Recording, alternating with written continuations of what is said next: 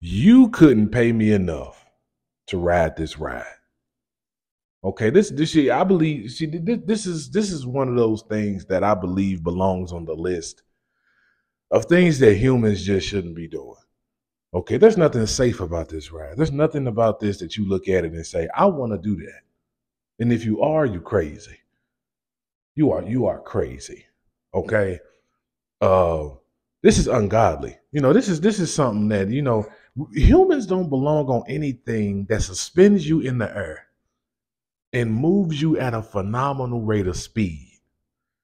I don't think humans belong in. We don't need to be going to space. I halfway don't think we belong on airplanes.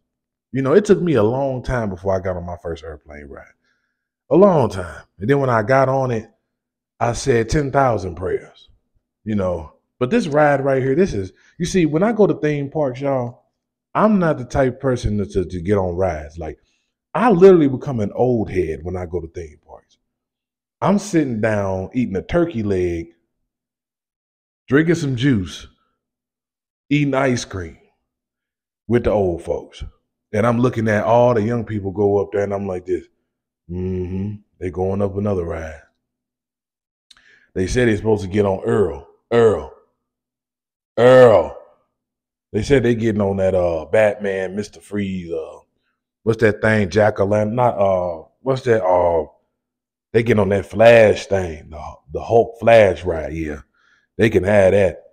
Wait till they get to this age. When they get to this age, you get high blood pressure, gout, diabetes, and all that stuff. You ain't gonna be able to go up and down like that.